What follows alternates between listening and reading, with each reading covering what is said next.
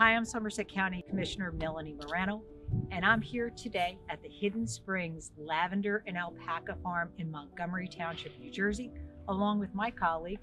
Hi, I'm Paul Drake, Somerset County Commissioner. We are honored today to be accepting the Governor's Award for Environmental Excellence and Healthy and Sustainable Communities. Back in March of 2020, when the world virtually shut down, Somerset County realized that there would be a need for a safe and sustainable food supply.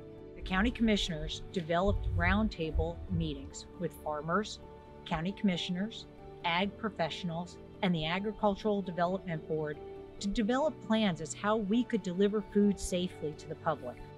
The roundtable discussion led the county to prepare a 3-document series to give farmers and municipalities the support they needed to host their summer farmers markets while keeping both staff and the public safe. The county took it upon ourselves to really innovate and develop a farm map, and that farm map identified up to 20 farms online, created interactive opportunities so that people can go online and look for where they located, where they live, and then also identify the closest proximate farm market to them. The county was also aware that our students needed educational assistance through this time with educational curriculum to help them on environmental issues. The Somerset County Agricultural Development Board developed a series of curriculum for stay-at-home study that students could do right in their own backyard. At the same time, we developed an interactive farm map so you can take a virtual tour of the farms throughout Somerset County.